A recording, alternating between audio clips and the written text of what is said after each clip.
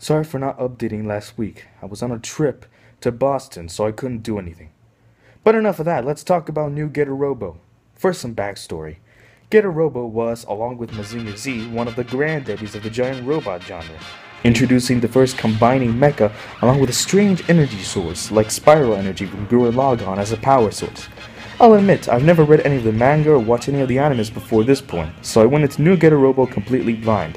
It was supposed to be a starting point for people who wanted to know more about Getter Robo, so I thought, why not?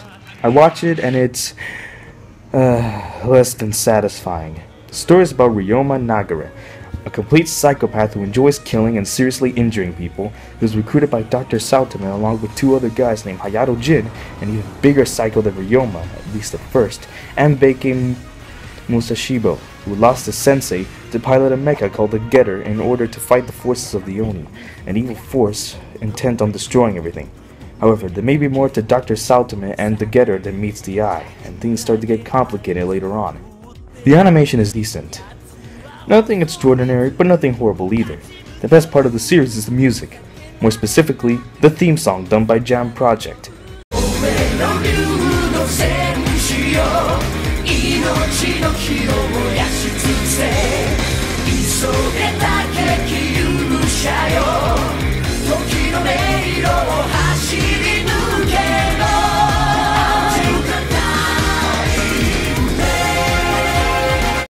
This is one of the most awesome songs I've ever heard, and I've always looked forward to hearing it. The rest of the music is kinda generic though, but nothing too memorable. The English dub, on the other hand, it's not the worst dub I've ever seen, but it's still sucky. The worst one being Let's Lang as Ryoma. Let's Lang just doesn't do a very good job, feeling like a poor substitute for Kyle Ebert, and just sucks. Everyone else is sort of passable, though I hesitate to call them good. The series suffers from one major problem. This problem is what ruins the series. Basically, the entire plot of this anime is a streamlined version of the events from the various Getter Robo series, from the original to Armageddon. There's nothing wrong with that, but this is told over 13 episodes.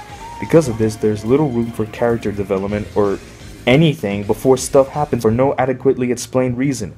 Like for example, Hayato is introduced as even a bigger psycho than Ryoma, trying to take over the Getter for his own purposes, but very quickly becomes calmer and less psychotic. This change comes completely out of nowhere and isn't very consistent. During the arc where the three pilots are sent to a parallel dimension, Ryoma meets a woman and initially doesn't really care about her or rebellion against the Oni in that dimension. But then later on, despite nothing happening to ensure it, he later mourns the woman's death, as if he cared about her. And then there's the gigantic plot hole that is never explained. If the Oni are coming because they want to destroy the Getter, why don't the guys just destroy it? I mean, there was nothing to indicate the Oni would continue even if they did destroy it, so why didn't they? Anyway, new Getter Robo kinda sucks. The only good thing about it is the theme song. And that's really it. I'm sorry if you do like this show, but hey, it's just my opinion. Anyway, see you later on the next Mecha Anime Reviews.